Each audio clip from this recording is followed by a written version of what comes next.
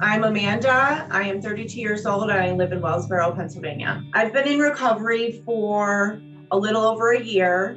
During my active addiction, I was scared of my own shadow. I don't have to be afraid anymore. I don't have to be afraid of myself or anybody else. And I have friendships today. And that's rare when I was in active addiction, the friendships were it was acquaintances. So to actually be able to have somebody you can call and talk to and trust their opinion is awesome. It's awesome. I went into multiple rehabs. I did multiple outpatients. I seen other people actually taking their time out of their life to offer help and offer what they've been through.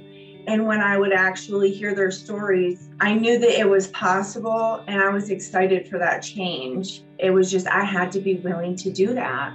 Things were improving in my life because I was keeping a steady job. I had money in the bank. People started to put trust back into me. When people started to actually ask me how I did certain things, that was really a beautiful feeling to be able to help somebody else. But most of all with my daughter, it's still a process. And it will probably always be a process, but to be able to have her home, growing with me and doing things with her that I've missed for so long it's a beautiful feeling. And today in recovery, I can love somebody today. In my active addiction, I could not love a single person or anything for that matter. I can love today. I can trust.